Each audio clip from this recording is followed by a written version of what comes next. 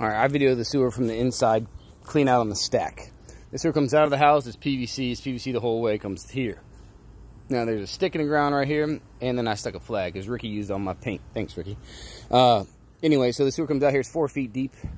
We need to dig it up from there to there. The sewer takes a 90-degree turn down on that mark right there. All right, right there, so we're going to be able to regrade it a little bit. Sewer's full of roots. Don't know why. And it's PVC, like I said.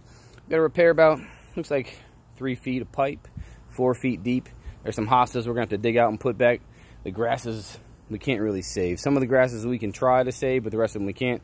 We'll cover the yard in plastic and plywood where we're going to put all the dirt. And then from there we'll fix the pipe, backfill it, tamp it to grade, and put the hostas back and kind of try to make it look like we weren't here. The new repair will come with a 20-year warranty on brakes, grade, and roots. But yeah, so I mean, this is what the house property looks like.